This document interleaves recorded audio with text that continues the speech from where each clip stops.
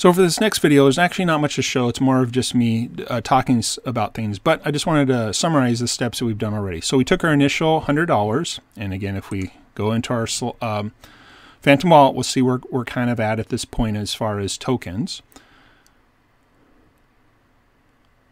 So we do have some Star Atlas tokens, about 10,000 of those.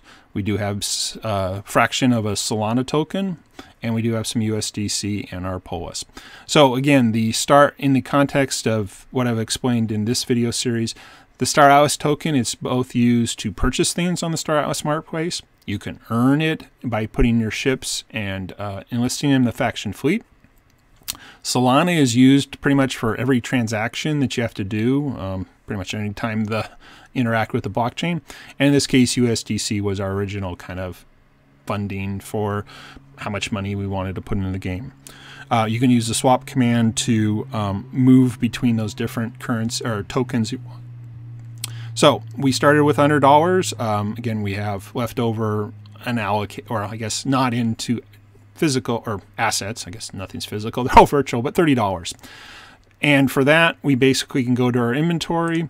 And at the present time, we'll see that we have not as much fuel and ammo that we started purchasing because they've been doing some things, but we have some of that. We have ships. Now we only see our one here because the other one is staked in the faction fleet, so it doesn't show up. And the same thing if we go to structures, we don't see our claim stake because it's in the faction claim.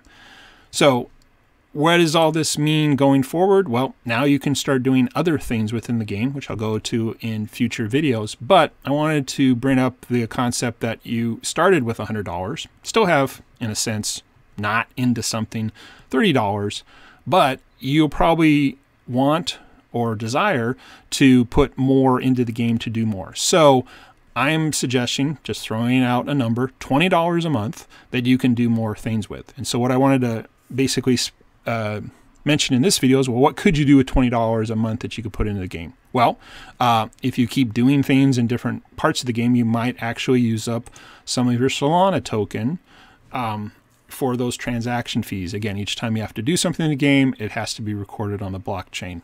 So you may actually purchase more Solana. So again, imagine, let's just say the next month we put $20 more and we now have 50. Well, you know, you might buy $10 more with a Solana or something like that until this number gets too low for you to do that. So that's one thing you might do. Second thing, you might decide to purchase more ships. You can use that $20 you're putting in each month. And as we saw, the Pierce X4 was around $9 at the time of this recording. Could be up. It could be higher or lower depending on when you're watching this video. You could purchase a different type of ship that might look cooler to you or do something different. So that's a potential. The other thing you can do with that extra $20 a month is you can buy more resources. Again, I just went over the 4 resources that are used for the faction fleet to keep it supplied and that you receive from your faction claim. But there's a whole nother set of resources. They're called raw materials that you may choose to purchase because it provides something else in another aspect of the Star Atlas game, maybe the Sage Lab star-based web browser game, for example. So again, the $20 a month basically gives you the ability to keep doing things without having to use the game to provide you more resources. And as I mentioned at the beginning, this is more about entertainment.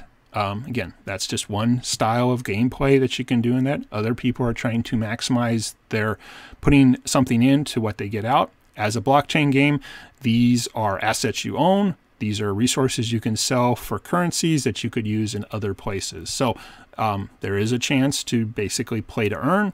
But again, this video series is more talking about the entertainment value and not really focusing on if and when you could make money.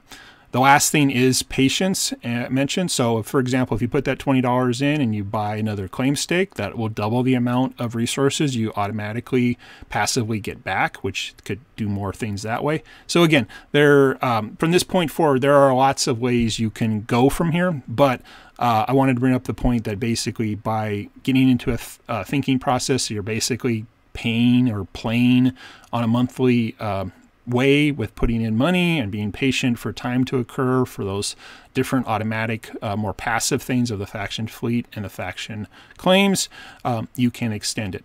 If, again, on the other hand, you want to go faster, definitely you can put more money into the game, and that will give you hopefully more entertainment value for the different actions and things you want to do in the game. So hope that kind of helps where I'm kind of coming with the different parts of the payments.